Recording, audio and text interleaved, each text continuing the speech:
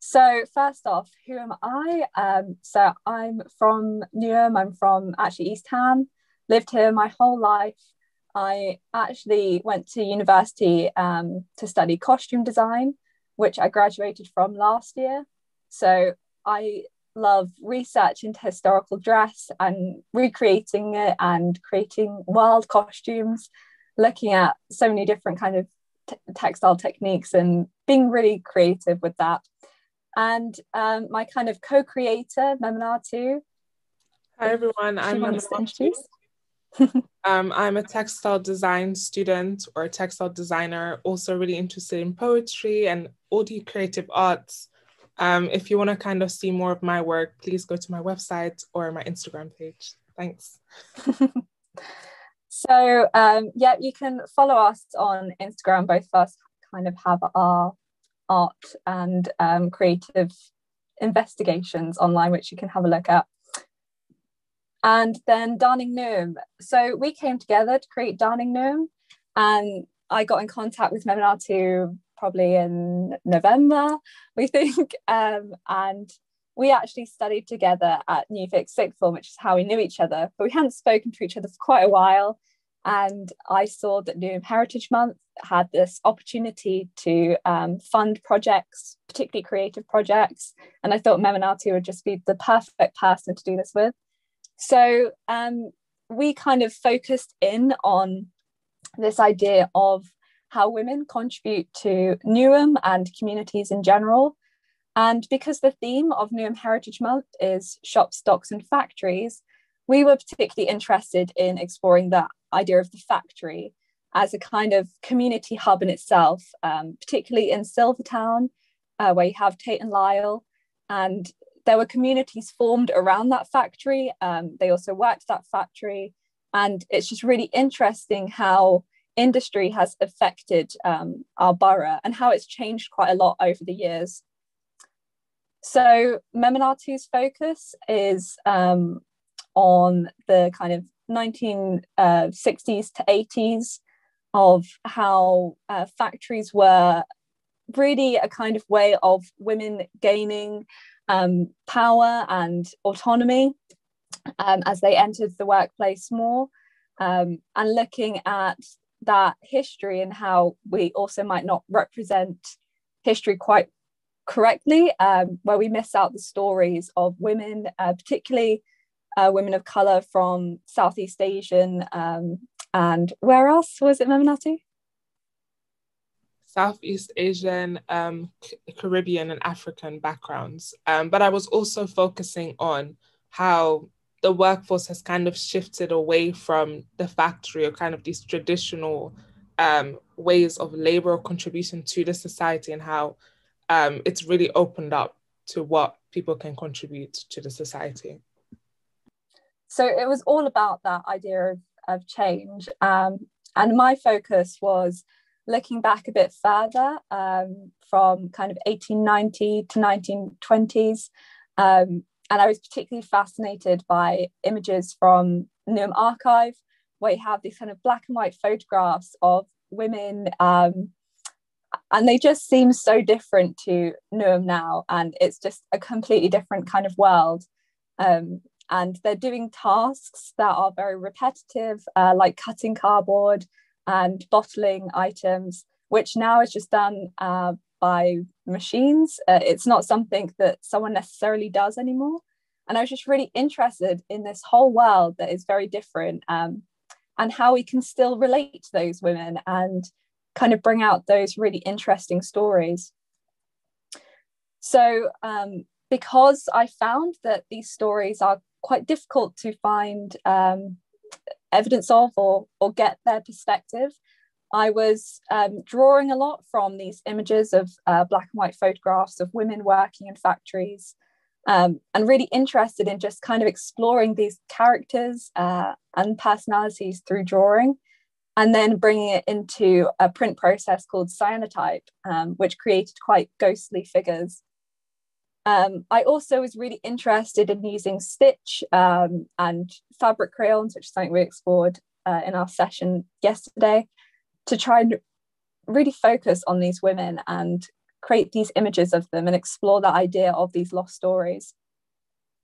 So my work kind of culminated in creating an overall using the cyanotype process, because I was exploring that idea of the fashion of these women. And even though they're working in a factory and you think of kind of uniforms, their clothing was actually very unique to them. And you could kind of get a sense of their personalities through these dresses. So that's what I created. I created an overall, which will be displayed through a film along with Memenatu's final piece, and our work with Newham, as we ran a competition for them. And we had one student create a kind of overall print that we printed.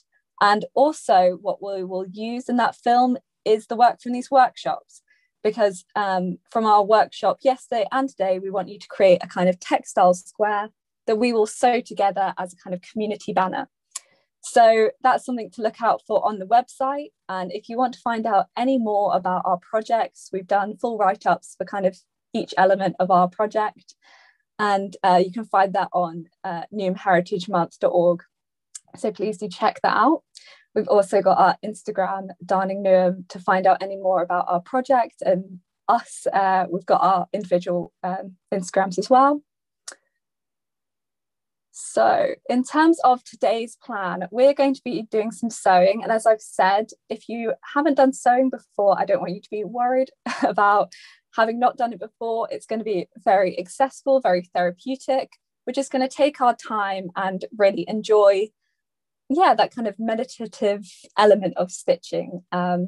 So I'm going to switch around my screens because I do have the ability to show my screen as I'm stitching.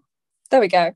So as you can see, I've got my stuff ready. So this is the things that you were given in your workshop packs. If you're working with your own equipment, then it's an embroidery hoop, a needle, your thread, some scissors which weren't in your workshop packs, but good to have, and your kind of fabric squares. So if we can get that together, if you've not got a drink, get a drink. Let's just sort ourselves out. And it'd be really nice to have kind of a quick introduction to see people, but there are lots of people. But I'd really like to hear from some of you. And I know some of you went to the workshop yesterday as well.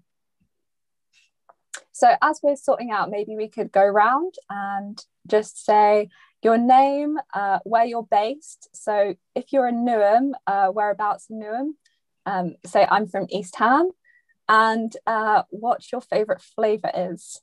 Yesterday we had our favourite smell, and that was interesting. Lavender came out as the top one. So favourite flavour, length of thread to work with.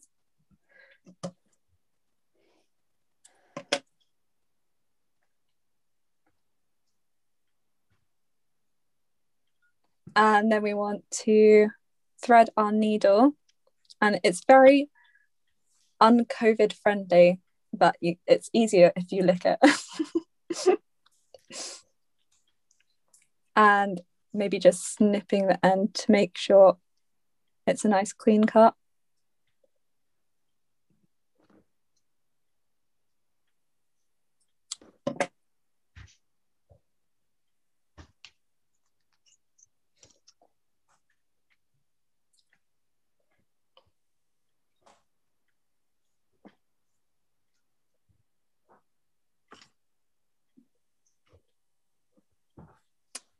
I would just do a single thread to Anna.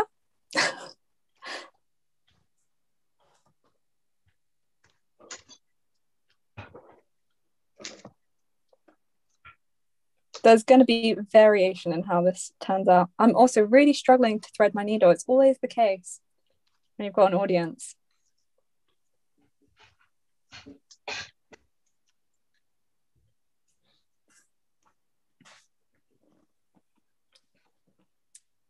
And just tie a knot at one end. So I've got my thread. I'm keeping the other end loose. I'm not going to double it up and tie it together at the end, because it makes it much easier to get rid of mistakes if you've got it kind of so you can take out the needle, but you just want enough on one side so that it's not going to come out as you stitch. If you're using the 6-stranded embroidery floss, do you use all of the 6 strands then? Yeah, I just use the whole one. You can, if you want a thinner thread, kind of separate them, or if you're finding it difficult to thread the needle, you could separate the threads and just have a few strands in. But the eye should be big enough, but then I struggled.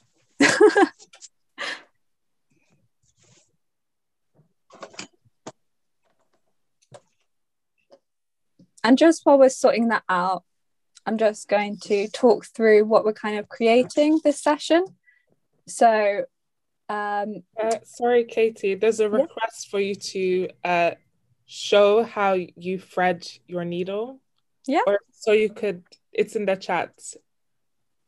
Sorry, I don't want to not to throw how you thread the needle, just we can't see anything we're doing at the moment. We can only see your face. So I don't know if you were intending to show us your work. So if you pin my... You're on there. I can see your picture. I can see you live, but I can only see this part of you. So I can't see any of your work. Can you see my table? I've got one... There's another Katie May that is my table. Yeah, I can see your table. Okay, so the way you do that, Annie, is to find Katie's second screen of her hands. I found the second screen. I did the pinning of the first one, but so there's a third screen maybe here with just her hands. Yeah, there should be. And if you go to the top right corner of that screen, you could pin it to make that the image you see. Okay, got it now. Thank you. Yeah, so I'll go through it again. So we're cutting a length of thread about the length of your arm, and then on one end you find it easier if you've got the strands kind of a nice clean cut with your scissors, so you might want to just cut it again. And you're gonna thread your needle. I was also saying that it's much easier to thread the needle. You just wet the edge of the thread, which isn't COVID friendly, but makes it easier. And just want to get those strands through the eye of the needle, which is much more difficult when you've got an audience, as I was saying. So you're gonna pull them through, and you're gonna have a strand coming out, and then your longer strand, and on your longer strand you're just going to tie a knot or a double knot just at the end.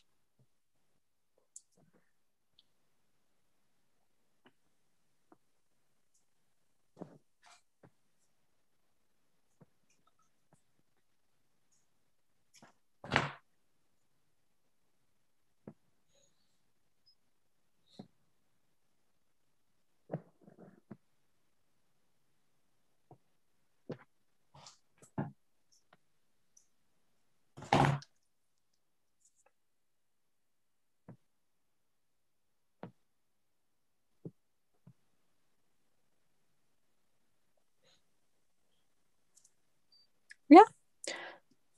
So once we've got that sorted, we've got our thread ready.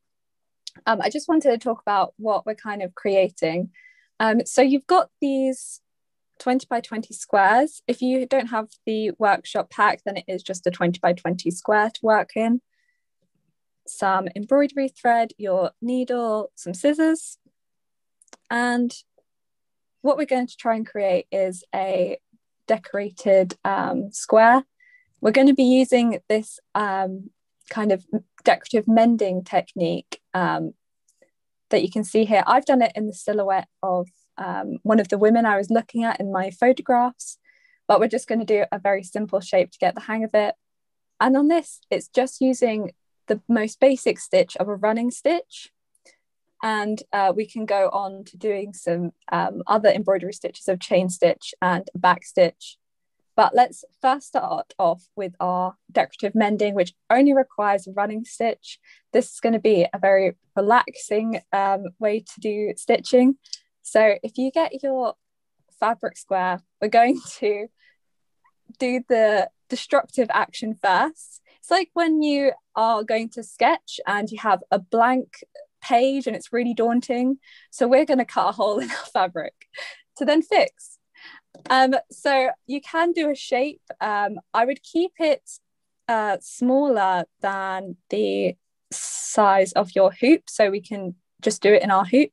So it can just be a circle, it could be a square, it could be a little heart, whatever shape you want. You want to cut a nice clean hole, so don't cut into your fabric from the end, just pinch the fabric so you can cut a hole in the middle.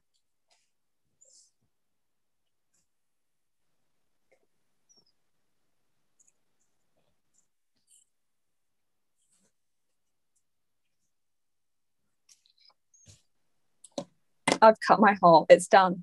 I've gone for a little heart. So everyone should cut a hole in their fabric, not massive, at least a size you can work in within the shape of your embroidery hoop. When you've done it, show me. We've got a nice one from Memenatu and Kaz, lovely.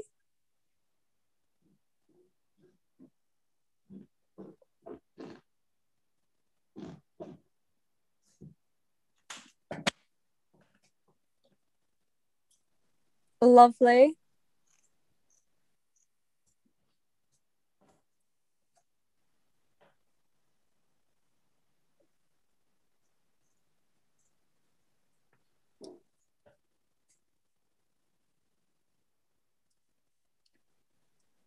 Lovely. Ellie's got hers done. And I'm seeing Jennifer. Oh, we've got a fun shape there. Jennifer as well. We've got two Jennifers. Both have done it. Lovely. Nancy. Bonnie. Lovely. Amy. Ren. Janet. So I can see most people have got to this point where they've done their first mark on the page, they've done their active destruction, and we're going to fix this hole. So the idea of this whole workshop is that this is a method you could use to fix holes in your own garments. It has been a technique used by many different cultures. So this idea of using just a basic running stitch to fix clothing and enforce it, you see in Japan with Boro and Shishiko, and you also see it in South Asia with Kanta, which is actually an outfit I'm wearing. It's from the same process of just doing simple running stitches to support fabric. You can do it even before a hole forms. It just helps support your fabric, or you can do it like we're doing to fix a hole. So we're going to use another piece of fabric, your second piece that you have, and we're going to layer it behind. And we're going to get our embroidery hoop to secure them for our stitching. So if you take apart your embroidery hoop, you have your hoop here with no supporting mechanism, and then this one here, which is the securing mechanism. Going to layer up your fabrics, put the hoop without a securing mechanism at the back, tightening here. Going to put it on top of each other. You can already feel that it gets the fabric more kind of taut.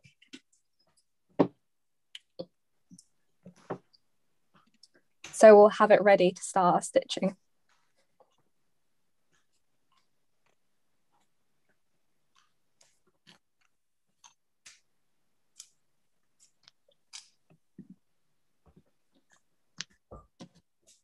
Does the fabric you put behind have to be as big as your square, or can it just be big enough to cover the hole? It can be smaller. I recommend doing it so it's big enough to be also caught by the embroidery hoop, because you can see here it's caught as well, so it's already securing it for us. But it doesn't need to be as big.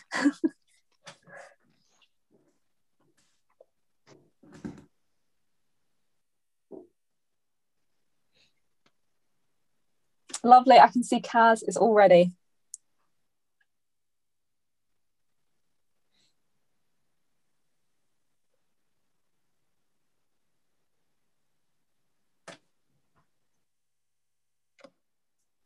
Lovely. Kova's got hers ready.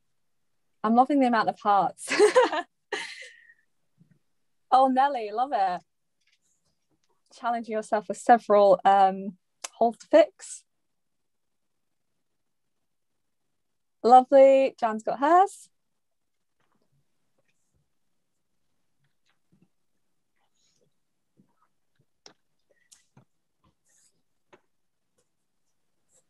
So once we have everything in place, we've got our 2 fabrics laid up. They're caught between the embroidery hoops. We've got our thread and needle already. There's a knot at one end of our thread, so that when we start our first stitch, it's not going to go all the way through. So we're going to start stitching over our kind of shape that we've got. So you can see here, I started stitching before I actually would meet my hole, and that's to secure the fabric round your hole that you've made. So you're going to do more stitches kind of over all around the area. And it's a running stitch. So running stitch is a really simple stitch of just going in and out of your fabric.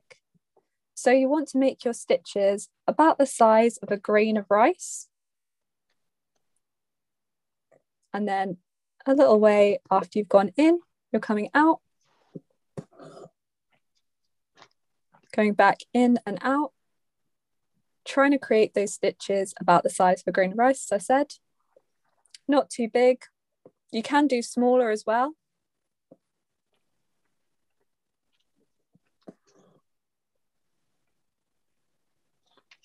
But we're just going in and out. And this is where it gets into the more meditative, very relaxing, because you're just doing that process of going in and out.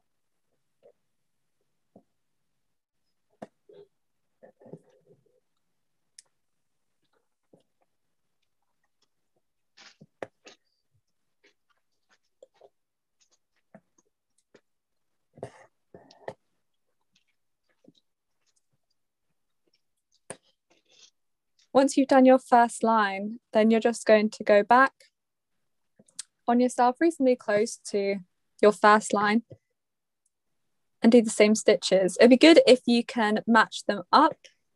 So you're going in and out in the same place that you went in your previous line, but it doesn't matter too much. The wonderful thing about this mending method is it is slightly imperfect. It's really showing the damage to your garment if you were fixing something in this method. It's kind of really embracing the history of the fabric and really celebrating all the marks and tears it has in it.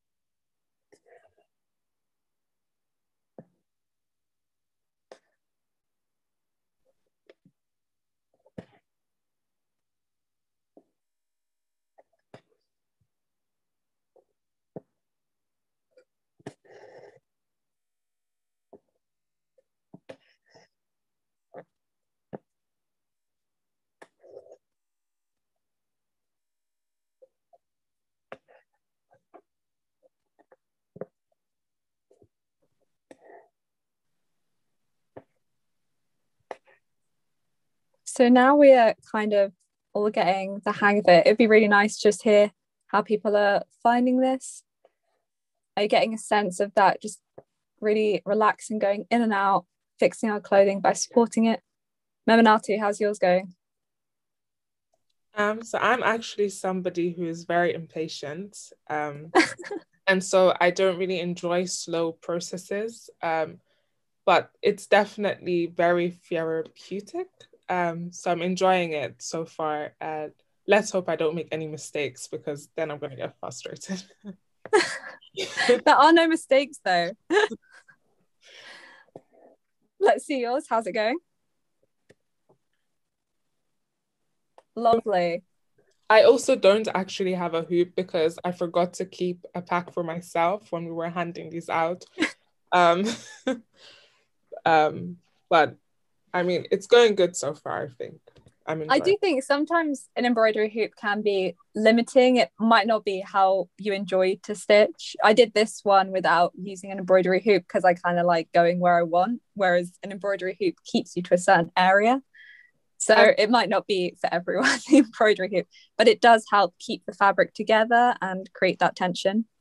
I've placed some pins in the fabric to keep mine together. Very nice. It's nice everyone else has a hoop. How's it going with you, Annie? Annie and Mary, how's it going? Holding my piece of green fabric. So I've got my heart on the top of it and I'm refusing to do anything else with it. I don't like the idea of making a hole in my piece of fabric. I've cut my heart out, it's white, it's on top. I'm thinking, how can I just tack it on? Because I'm not making a hole, I'm not damaging something else. So I'm not really doing anything. So I'm working out, do I put another piece on top? Or can I show just what you've got? Hold it. Or can I just tack all the way around this as darning on to neaten? Yeah, you could tack it round as well and then go in with your stitches. Yeah, because so that big heart. I love how big your heart is. Hearted, darling. No, that's quite small. But I've got a sofa that's the dog's chewed bits on the patchwork, so I can happily, where I've got holes, with abandon, push things on and tack. But I don't like making holes in things unnecessarily. There you go. Seems a bit taking a principled stance. But that's good. You would have had a good excuse for not following instructions. Well, I have followed instructions, but and I think it will be useful because I've got lots of jumpers with holes in already, pre-prepared. Yeah, there are so many different ways to darn fabrics, and there are some that are more invisible. But I really love the idea of making all these marks really obvious and really enjoying all the years of wear and where you fixed it in places. And I'm sure the red wine will help. To a certain extent. Can I check when you've got holes? You put your repair fabric underneath it and a backing fabric to that and tack through the three of them. Because you're having that sandwich again, aren't you? Yeah, you can do multiple layers. Say with a Kantar, which is a method of Bangladesh and India of layering up these fabrics, and you'll find that they'll use loads and loads of layers, and it's kind of almost a quilted texture you achieve if you layer up loads of different fabrics and do that running stitch in and out. Okay. What about Kaz? How's it going?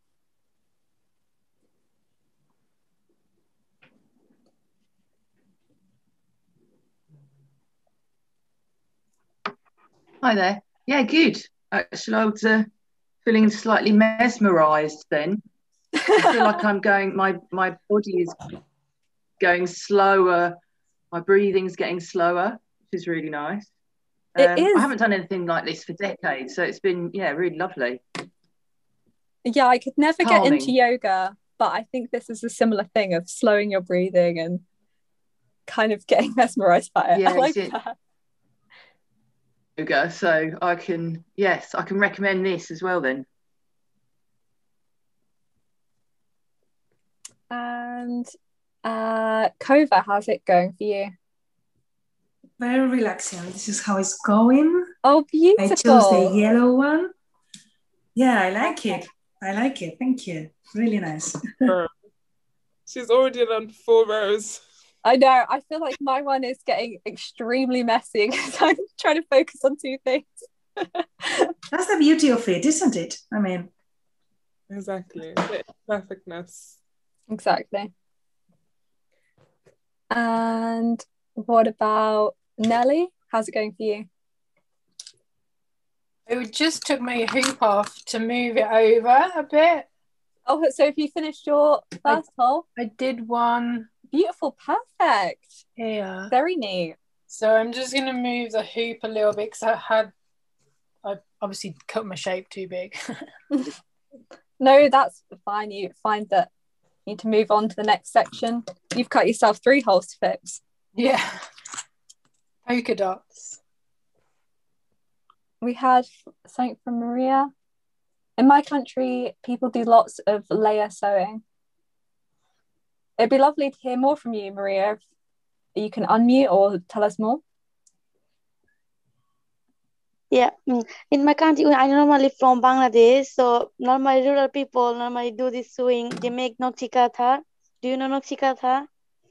I don't know that one, no.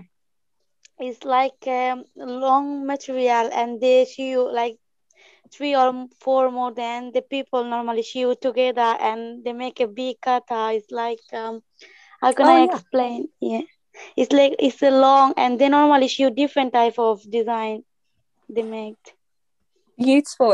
It's a really lovely that particular practice is very community centered, and it's a shame we're all having to do this by ourselves on our little sample. It'd be lovely to have that ability to do kind of a community version of this where we can all work on the same thing. You know, I just wanted to learn how to do, but you are just showing the same. I really want to know. Because in my country, I haven't got a chance to how to do it. Mm-hmm. Well, it's a very similar thing of these sort of small stitches. Yeah. I've got some.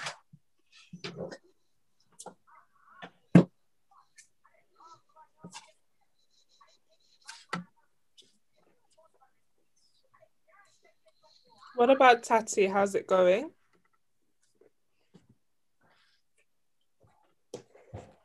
Well, I don't know if you can see because I chose a very similar color. It's nice. It's very relaxing. So I'm enjoying a lot. Great. Beautiful. I was just going to show these photos. It's really hard to see, but this is Canto, and it's just really beautiful. It creates a sort of quilted texture when you layer up all these fabrics and sew through them. It's like waves almost. It's lovely. Kind of looks like alligator skin too, or like snake skin. It's very specific. The texture, sorry.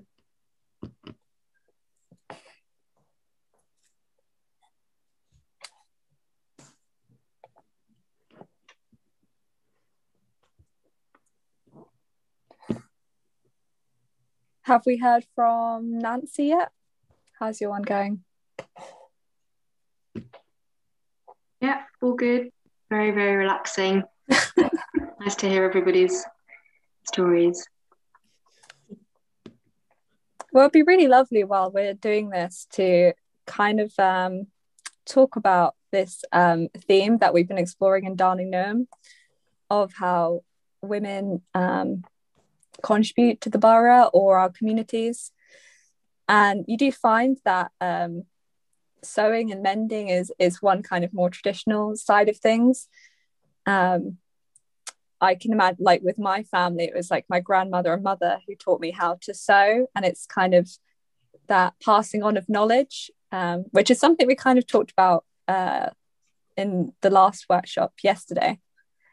So it'd be lovely to hear from people about how they feel women contribute to the borough or their communities. If there was an inspirational woman in their life that they feel like they learnt skills from, or they feel like made a really big impact on them personally or those around them. Memenatu, can you start us off? So I think actually that we all kind of contribute to our communities, even when it's not so intentional, or I don't know, within a formal structure. Like we started off looking at factories, which is kind of a really good example of kind of organized way in which people contribute to the society. But I think for me, like someone who I really look up to, or someone that's really contributed so much to me, that is a woman, the first person I think of is my mum. She's a housewife. She raised us. That's kind of where she focused her energies. And I feel like in a wider community, generally, kind of that role is really looked down upon, or it's not really valued as much as it should be. But I think even the impacts that one person, like your mom or someone's mom, can make on them, and just the kind of character they instill in that person is like a really important contribution to the community. Because if you were able to influence someone, I don't know, to just be a decent human being, they're then going to go into the community and, be kind to people and, I don't know, just be a supportive member of any community. So I think for me, it's my mum. But I think in general, I think there's lots of value in women or people that contribute outside of kind of this structured labor or like job roles. Yeah, beyond just like making money. Yeah, I don't think money should equals value necessarily when it comes to people's contribution. I totally agree about the child raising. I mean, really, if you look at it, we're raising the next generation of our society. So shouldn't that be the most important goal? Because our entire world will be shaped by these children when they grow up. So I don't think we put nearly enough emphasis or value on that. And just showing care and affection, and it's just such a powerful way to change someone's life. And those sort of small actions make such a difference. Thank you for sharing, Bonnie. Anyone else? Any opinions? I was going to say, like Memenatu, I think my mum was, well, she still is an inspiration, but when I was 2, my parents bought a shop. So I grew up in a shop, very, very kind of apt for the theme of shop yes. factories. It wasn't in Newham, it was in Walthamstow. But my kind of early years, my mum didn't want me to go to nursery. So I was, shopkeeper with my mum. It was me and my mum running the shop. And she was such a kind of, a person in the community, and people would come in and chat. And she always had time for people. Even if she had other customers, she would always say to someone, well, do you want to wait? And she'd have a little chair in the shop. And people would, they kind of really valued her opinion and her advice. And as a little girl, I kind of grew up with that until I had to go to school, unfortunately, at 5 and leave that little world that we had. But she's my inspiration today. That is lovely. Thank you for sharing, Jan. You're welcome. What type of shop was it, Jan? Oh, it was called the Handy Stores. So there were a lot of sweets, big jars of sweets. So kind of, like a general shop that you bought lots of different things in, but a lot of sweets. Jars. Well, maybe that's the thing that you remember the most because you were little. Well, funny enough, I don't actually like sweets that much. I think because I was surrounded by them, and I probably scoffed a lot when I was little. And Too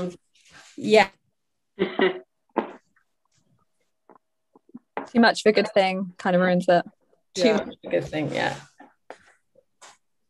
My mum worked in a shop when she was young, and she said she had the free run of all the sweets. The grocers she lived on the Isle of Wight, and it was a little shop, And yeah, the owner didn't tell her off because he knew that she would eat as many sweets as she wanted in the first week, and then she said the novelty completely wore off because she got sick, and then she never wanted to eat them. So yeah, same principle. I think that's so true. You just have a glut of them and you're like, no, I've had enough strawberry bonbons to last me a lifetime. Yeah, I had the same thing when I worked in a fudge shop. They let you have as many samples as you like, but you quickly learn that you don't want any more. Definitely my mum too, like others have said. I like the idea that my mum has and my auntie have both got very good sewing skills. They've got more patience than me though, and just the idea that they taught me that that's a good pastime and it's worthy of your time is a nice thing to have.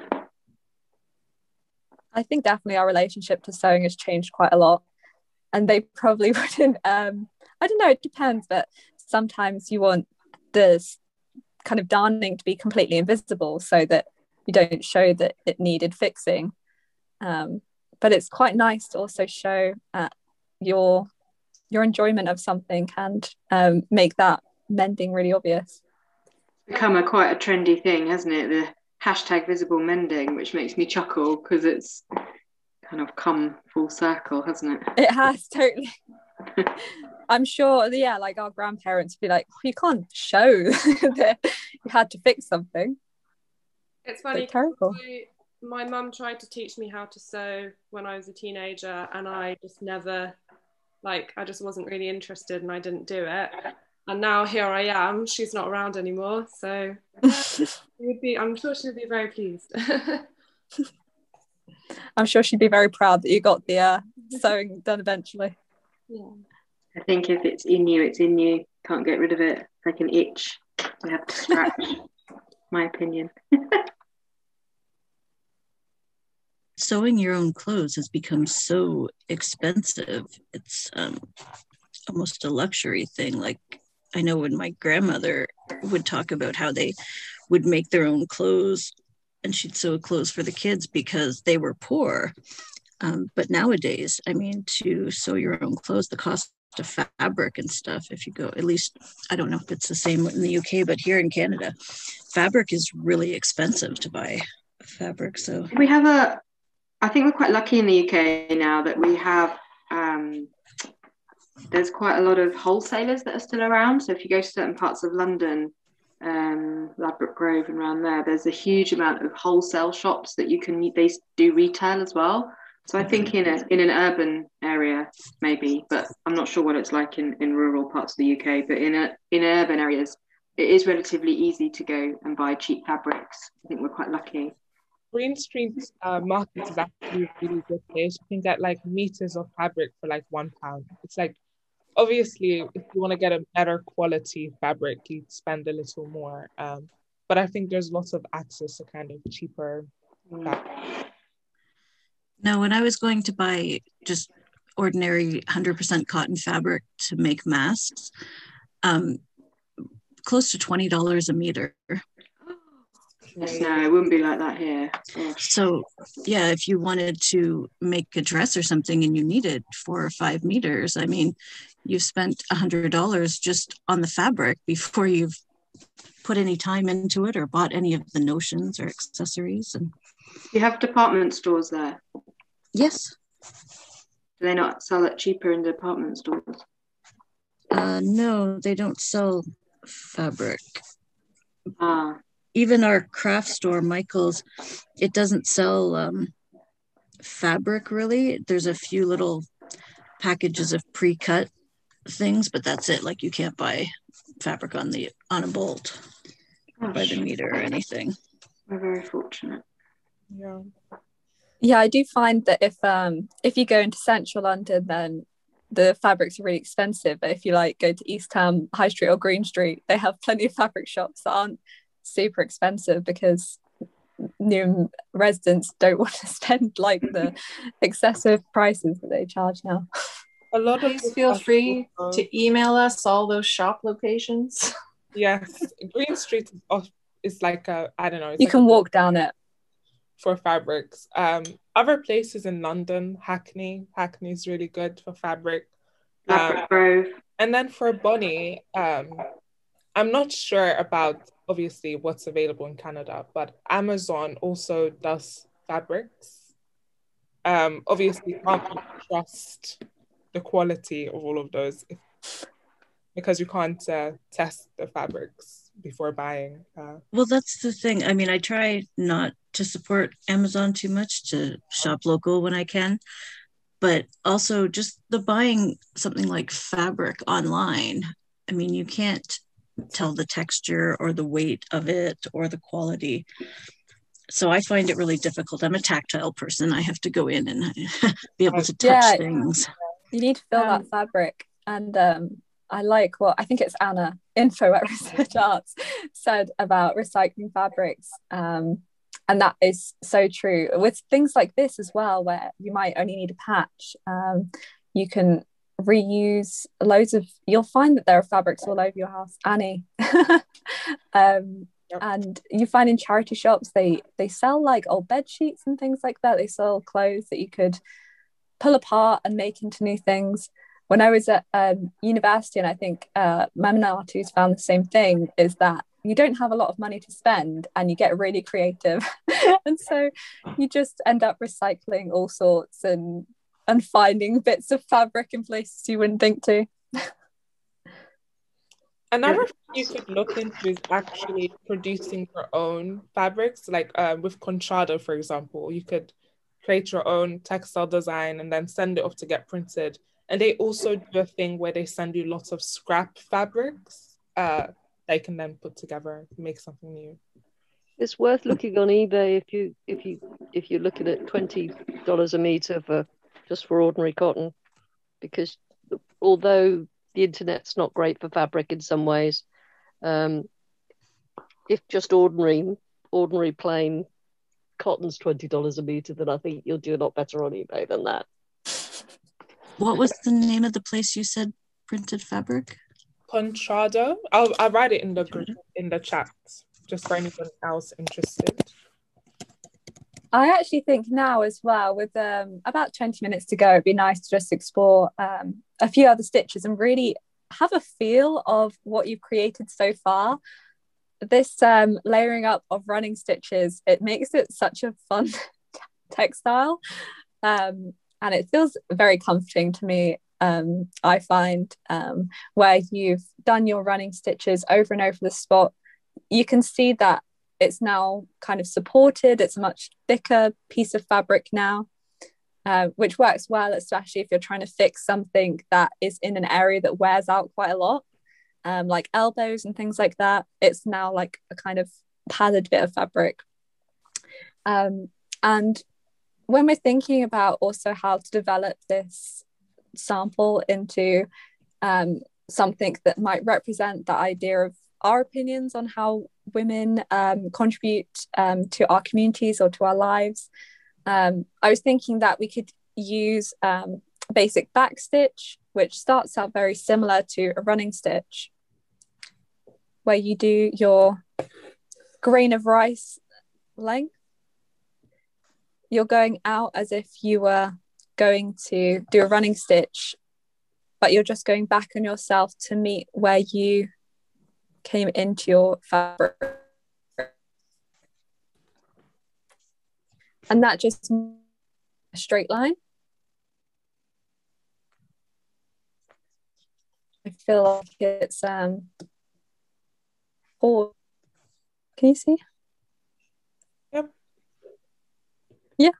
And so with this kind of stitch where it creates a solid line, you can write words with it. The sample I did earlier, I just wrote mend.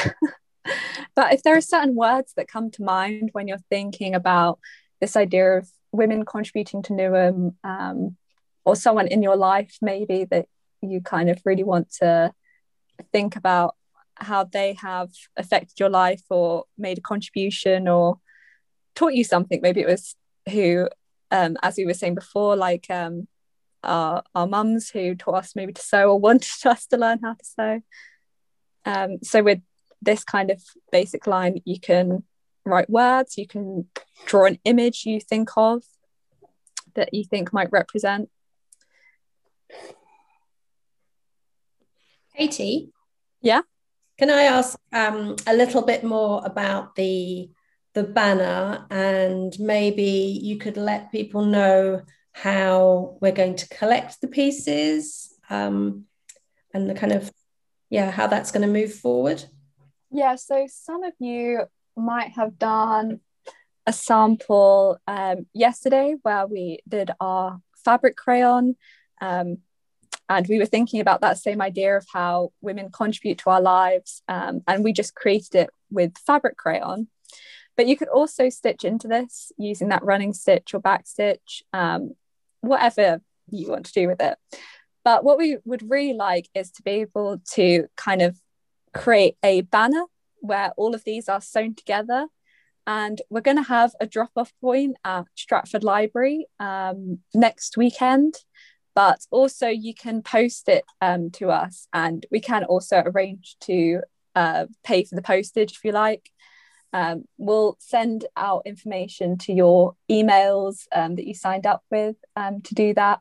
But it'd be really lovely to have lots of your work, lots of your kind of squares that we can put all together to show what these workshops have done, this kind of nice exploration of how women contribute in our various ways that we represent that.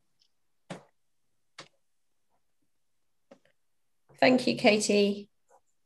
Has anyone got any questions about the pieces, or does anyone want to add anything to that?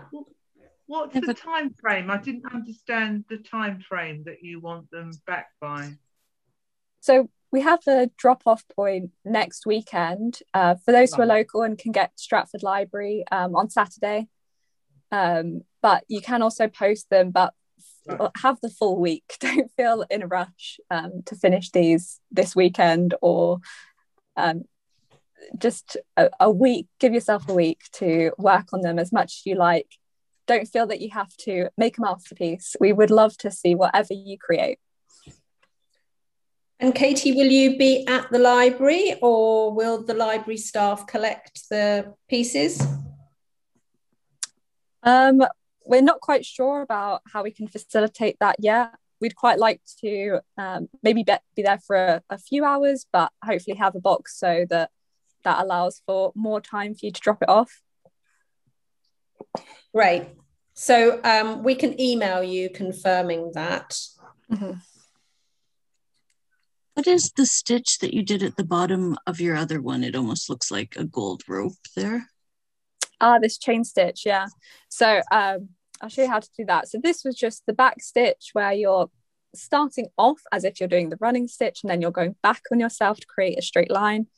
And chain stitch seems a bit more complicated, but once you get into the rhythm of it, it is very relaxing. So you're coming out of your fabric and you've got your thread and you're thinking about it going round in a loop.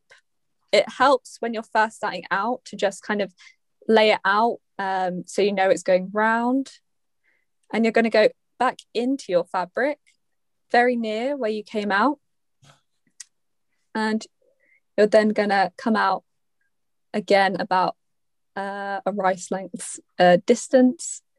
And what it's doing is creating a loop, and then you're catching the loop. So if you pull your thread, it's creating a loop, and then you're catching it. And then you just continue that process. So you're thinking about creating a loop, you're going back into your fabric and out again to create a loop and then catch it.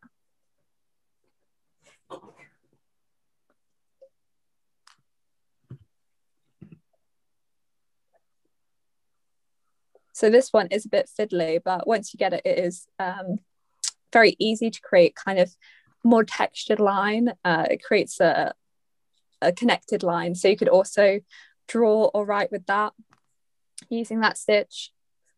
And it's very satisfying when you get the hang of it. The one you did on the other piece, is that using the same thickness of thread, or is that a thicker thread? It looks thicker from here, thickness. But it just, okay, that's just the way the stitch goes. Yeah. Cool. So that's the chain stitch. So that's all the stitches I used in this sample. Of that running stitch creates that lovely kind of quilted texture. The mend using the back stitch, and just these kind of loops with the chain stitch.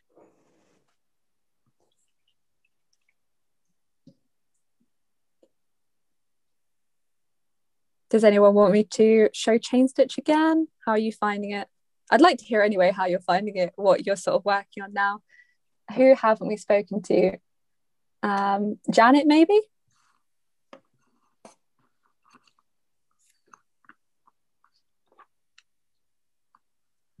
What I was thinking about, do you mean we just continue on this piece in different colours with different stitches going over and over, or do you mean doing separate pieces? Or well, I'm thinking of just working on top of one piece, because it's quite interesting when you just kind of layer up these, and you're kind of darning decorative mending sample might be quite small, so you might want to work into that space.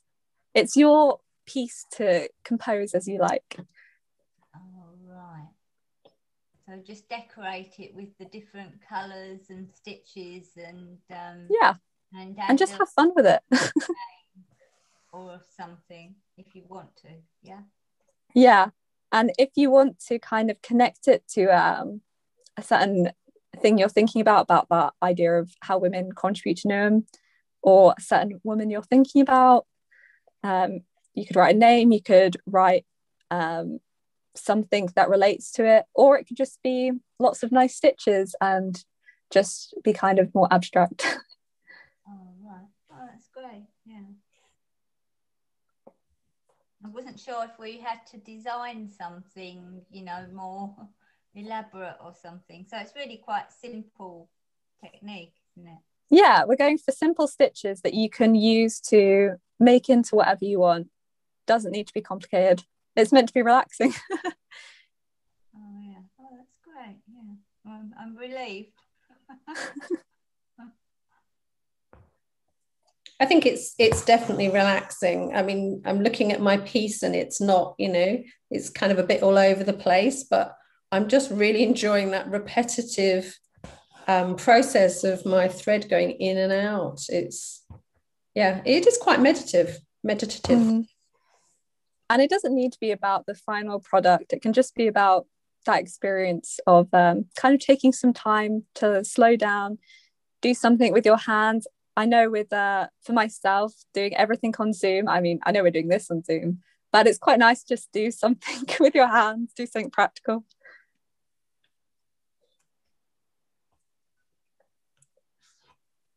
How's yours going, Memenatu? I can show you how it's going. The needles come out, so I need to thread that again, but this is what it looks like, just a running stitch. The running stitch is so lovely in itself, though. Yeah, it is. What about Lauren? How's it going? So, yeah, I'm still working on mine, but yeah, I'm just like layering it up with a bunch of colors. Probably end up a bit more abstract. I was like, could I do like a bowl of food or something? But I'm just mending, and I just quite like the way it turned out. Was the bowl of food relating to that theme of how women contribute, or is it just something you're thinking about?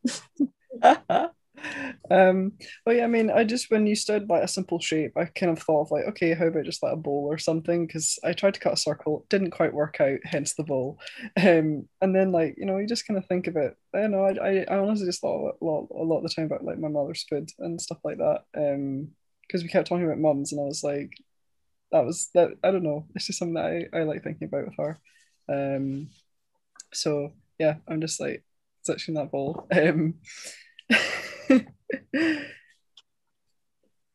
Food is definitely something about how you get shown affection through food, and It's a lovely thing to share food. Very much so.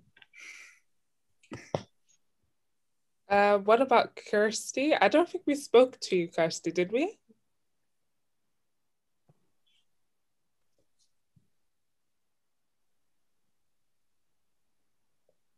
Maybe Kirsty doesn't want to speak to me. Or maybe there's something with the audio. What about Yasmin? Jasmine? Hi. Yes. Sorry. What was the question? How's it going? Oh yeah, no, it's going good. I don't 1 second. I've just done the same running stitch, but I've now just started with a new different color. So I'm gonna try and do something with that. But it's great. Usually I crochet and knit, and I find that kind of repetitive process really calming. So this is very similar, but just different medium. So it's nice. I'm excited to see like what I can make using this. I love seeing it with the light coming through. You can really see each stitch you've done. It's beautiful.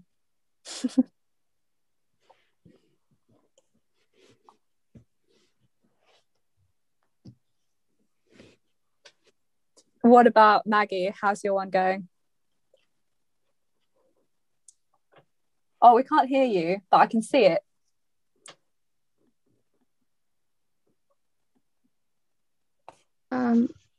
It's not terribly neat, but I'm enjoying it. Ooh, Beautiful. I like it. Yeah. I like the fact that it's not super neat. Yeah, they don't need to be neat. Yeah. It's expressive. And it's still doing the job. It's still fixing the hole. Hope so.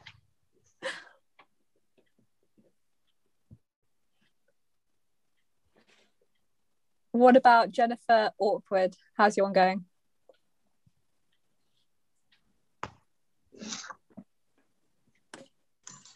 Okay, I think I've used different colours. Oh, beautiful. Doing a proverb, a stitch in time, because my mum was always quoting things like,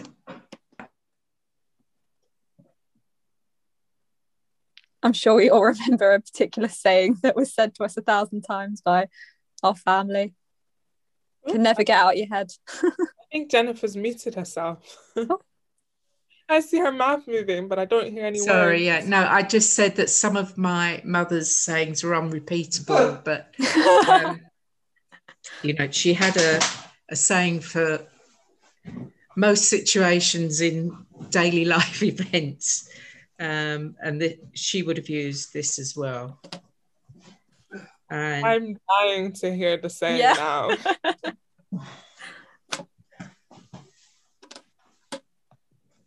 I think the funny thing about your mother's sayings or your parents' sayings is that as a child, you would kind of roll your eyes. And then as you grow up, I find myself saying the same thing to my daughter. And I'm like, I can't believe I've just said that. yeah. I'm just looking at the time, everyone, and we do have to finish up at 3:30 as there's another Newham Heritage event on this Zoom account. So I make it 23 past. So yeah, those last lovely stitches going in. Before we end, was anyone else wanting to talk about what they're thinking about as they're creating this piece, or how it's going? If you wanted any more advice. How are you, when you're changing the colour of the thread, how are you finishing it at the back? Are you just knotting it, or? Yeah, I'll show you that now.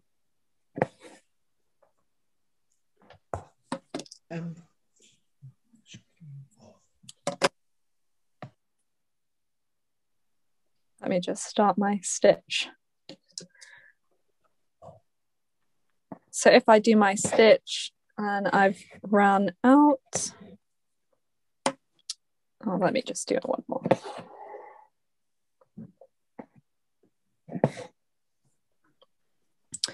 I find it best to kind of look at the back and you've got a previous loop to go through that. And then once you've made that loop, to go through it. So you're kind of knotting it, but attaching it to one of your previous stitches. It just kind of helps keep that knot together. Cool. Does that help? How's your one going? It's going all right. Oh, beautiful. Really beautiful. They're very ordered stitches. I can't quite believe it, but yeah, because I'm quite clumsy usually, so maybe this is your medium. Yeah, I'm the girl before. I'm a crocheter as well, and I also do sewing on the machines, but it's quite nice to actually hand sew, so yeah.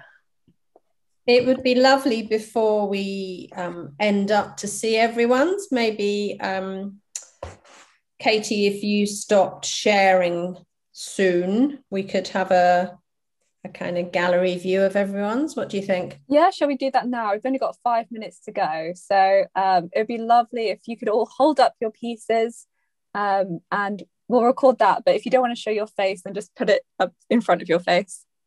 I'm going to show my other one because I didn't do very well on the other one. Try to stop and start.